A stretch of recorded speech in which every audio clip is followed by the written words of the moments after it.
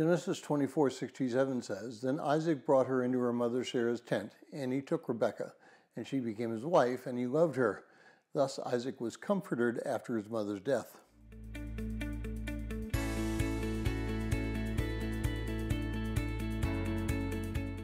Well, if you're joining us in reading through this 90-day reading plan, today's reading is Genesis 24:62 through 25:11, and I encourage you to read that passage.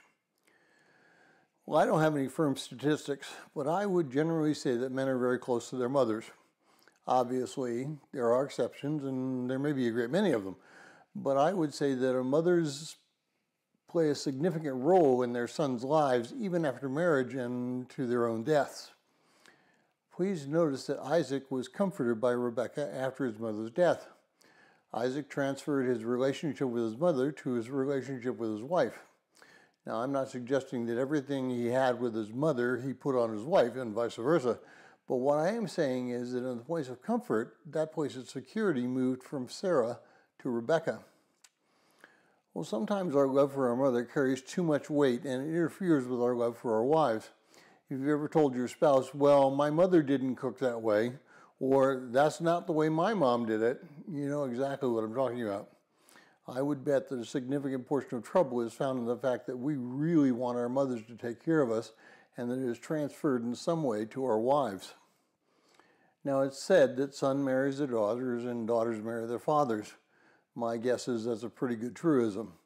But a problem arises when we take our love for our parents and we transfer that to our spouse. Our spouses are equal. Our parents will never be our equal. My mother was always my mother. My father was always my father. And even though I grew into adulthood, that relationship remained intact that way. I've observed marriages where the spouse carries his mother or father into the marriage. It never works out well.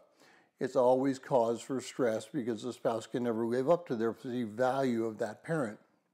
We are to love our spouses in a different way than we love our parents or our children.